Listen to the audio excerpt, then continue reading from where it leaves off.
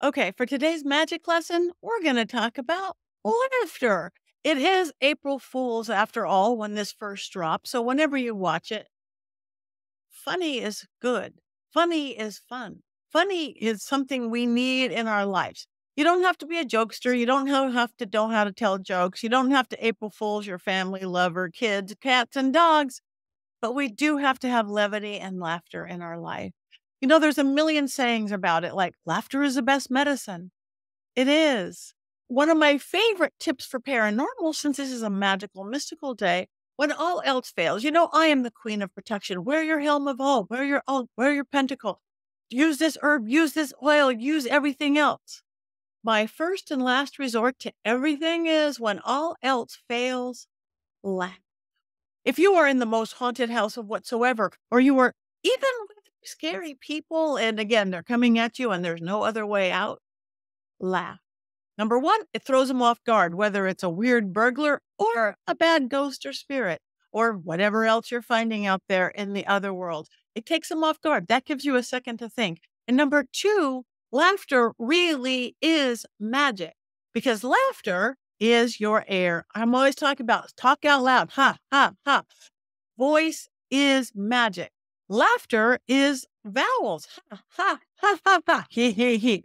I'm the worst laugher. I sound like a bad card. My real laughs are kind of, and people look at me. It's like, why is that coming out of that woman? It's like, yeah. But laughter, it comes out in vowels. Vowels clear the head, give you focus. Think about it. Every sacred word is a vowel, like amen, om, ha, ha, ha. And so just the sounds coming out of you will make you clear and focused. That breath coming out of you is your life force, your pneuma. The moisture is your free will, things I preach practically daily. So when all else fails, laugh. When you're taking yourself too seriously and you're in a bad mood, start to laugh. Start to laugh, even if it's the world's fakest laugh. It's like, you're going to sound so stupid and so ridiculous, you will make yourself legitimately laugh.